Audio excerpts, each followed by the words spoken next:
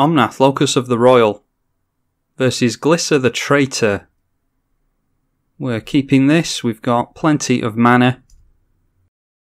And we're going to end up dumping our hand onto the board, but hopefully we can get enough mana going where we can get some card draw going at the same time with Omnath. Alright, Rite of Replication, that is really in here for the Risen Reef. Let's just get down a tap land. We can go for Search for Azcanta and get some card filtering going next turn.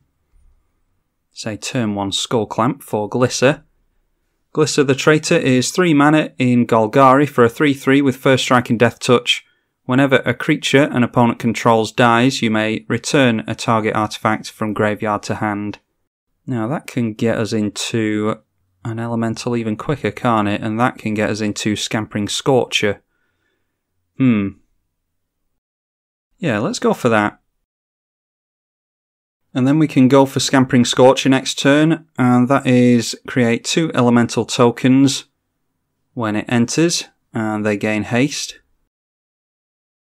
And the more elementals we have in play, the better, because Omnath will throw damage around equal to the number of elementals we control when he enters. And whenever a land enters under our control, we can put a plus counter on an elemental we control, and if we have 8 or more lands, we draw a card. 3/3 for 4 mana in Teamer. Nice Sword of Feast and Famine, yeah, they've got one hell of a hand on them. Omnath, Locus of Rage would be really good to ramp up to. So let's just play out the Windswept Heath. And we'll get down the Scampering Scorcher, just to get our elemental count up. And then we will swing in for 3 at our opponent. And then we'll just get down a tap land during our opponent's turn. Should wait for the end step really, but I'm being lazy. Alright, just deciding to pass the turn, that's good. We have some card draw there. Now, can we get into... Oh, we could go for Crucible of Worlds first, couldn't we? Yeah, so let's go for the Crucible of Worlds. We'll make a land, and then we can evoke the Mulldrifter. And we will have to sacrifice the Mulldrifter once it gets evoked, but we will draw 2 cards when it enters.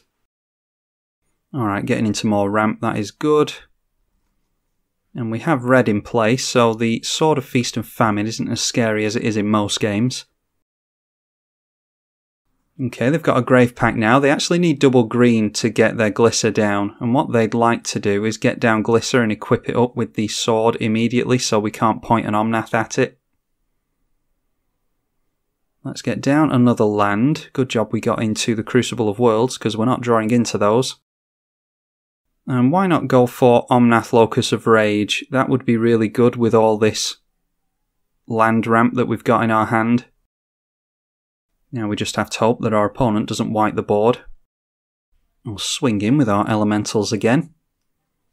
And then hopefully we can make landfall a couple of times next turn with the Windswept Heath. Omnath, Locus of Rage throws out red and green elemental tokens. They are 5/5s, but Sword of Feast and Famine will give protection from those. I'm thinking we're going to be able to go wide. There is that forest. Hopefully it's too late for our opponent.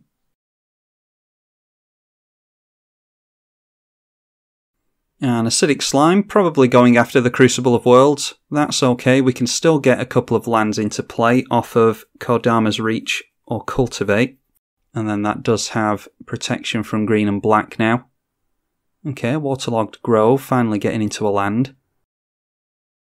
Unfortunately, we're nowhere near Rite of Replication. Going on to the Scampering Scorchers. We can go Chromatic Lantern into Cultivate. And that will ramp us somewhat, so let's go in for that.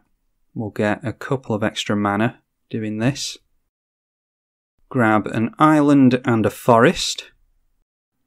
We can go for the Snow-Covered Forest Intact. That will trigger Omnath.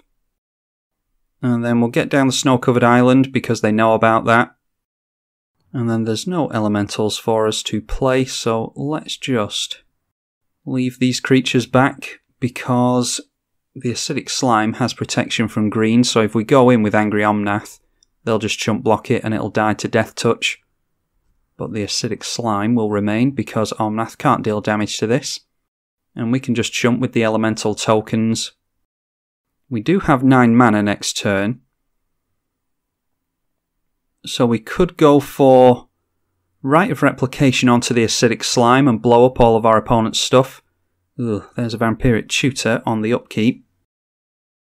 Now, if our opponent's plan is to wipe the board, at least it gets rid of our opponent's creature, but we would like the creatures to remain in play for obvious reasons, plus we'd like to go for Rite of Replication onto the acidic slime.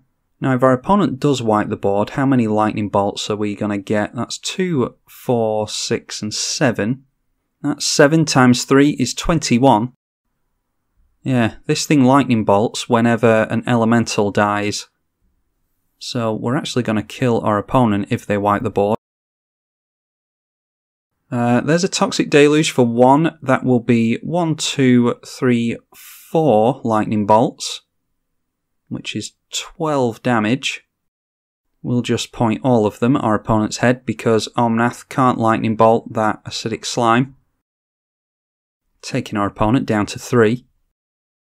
And the acidic slime comes in. We cannot block here, so we'll just be discarding the Gruul Signet, I imagine. And our opponent sees that there's no way out there. They've only got 1 card in hand. They can't remove any of our elementals, otherwise they will be lightning bolted. And what were we drawing into next turn? A Metallic Mimic just makes our elemental stronger.